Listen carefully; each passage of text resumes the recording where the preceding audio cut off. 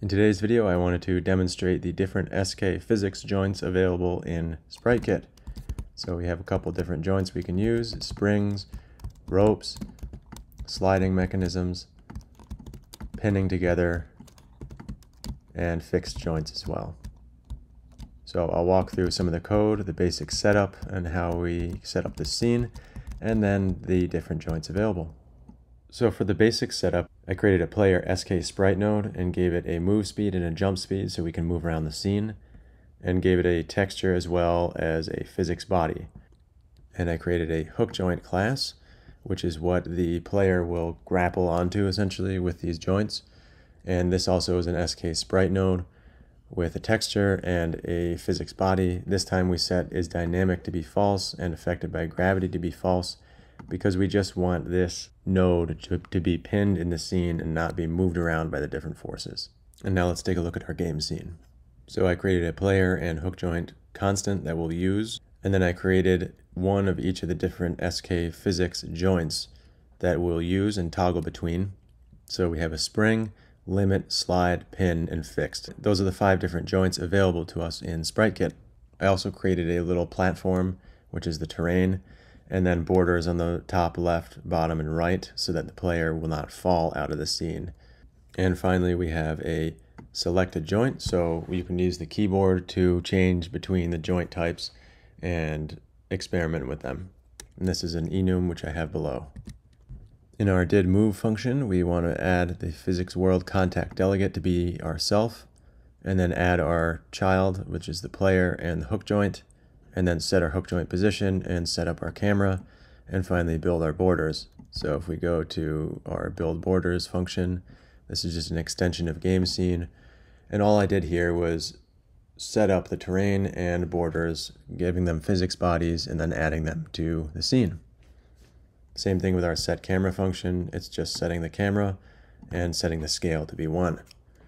And as you see below here, I also have our enum for the joint type, and we have one for each different joint type. So let's scroll back up a little bit here.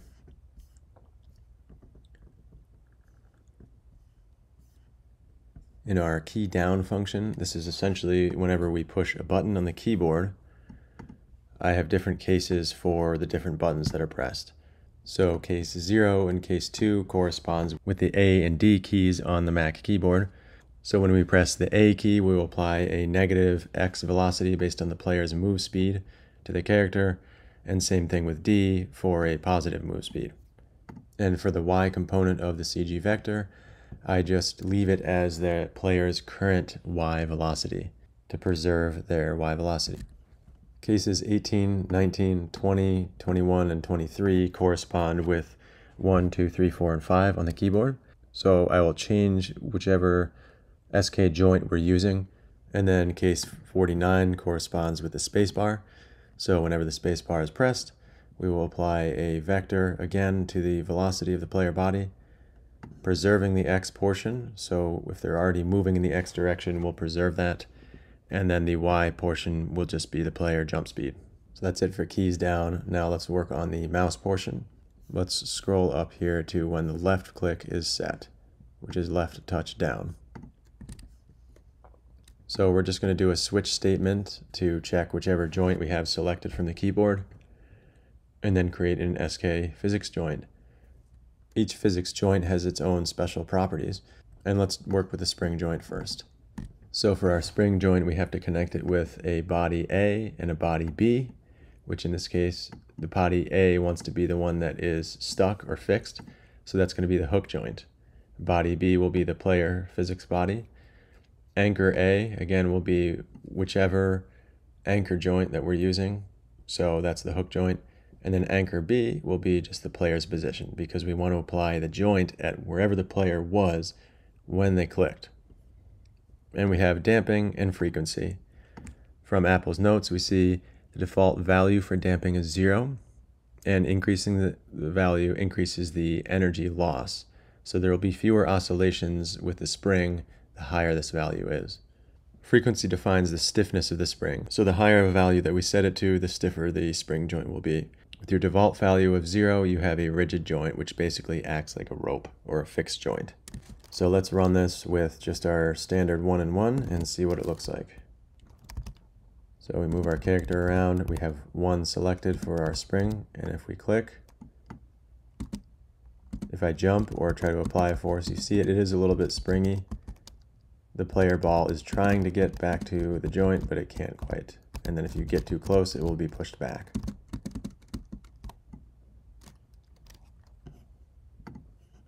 So let's set our frequency to 10 and see what happens.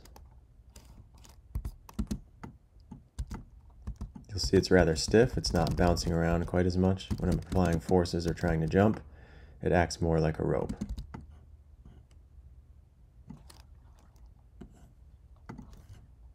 Set it to 100.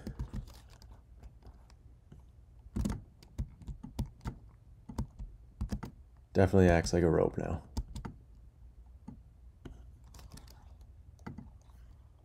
And speaking of rope, the next joint that we'll look at is the SKPhysicsJoint limit. So this one acts exactly like a rope would. So again, you have your body A, your body B, your anchor A, and your anchor B for this particular joint. And then the only property that you have available to work with is the max length.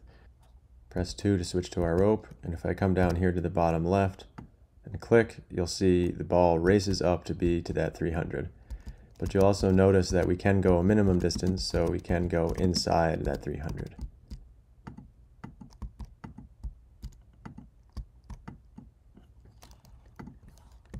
We have the slide joint available as well. Again, body A, body B, anchor joint, and then the axis that you want to freeze them on. So in this case, I only want the sliding joint to go on the x-axis. And you'll see we have, and should enable limits. You can set that to be false or true. In this case, we have a lower and an upper distance of being negative 100 and 100. So let's just take a look. So we'll press 3 to switch to our slide. There's no limits right now on what the minimum distance is, so we can slide as much as we want here. But if we change this to be true,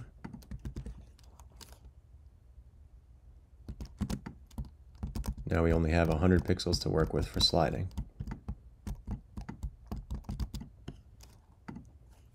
And if we change this to, let's say, negative 100, run it.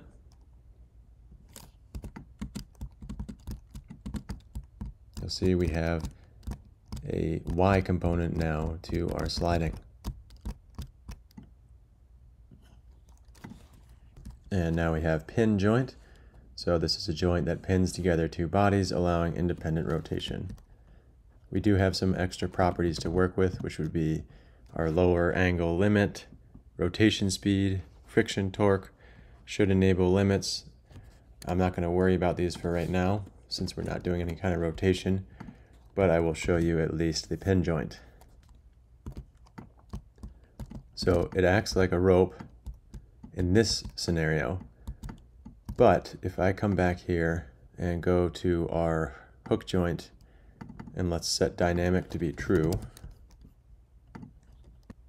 run this again and switch to our pin joint, you'll see now the two are pinned together.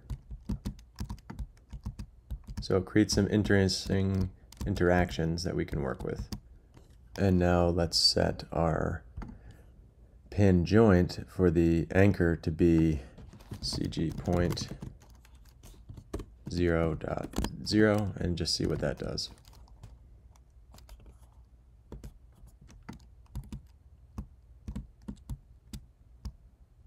So that creates more interesting interactions. They're both rotating around that 0.0 point.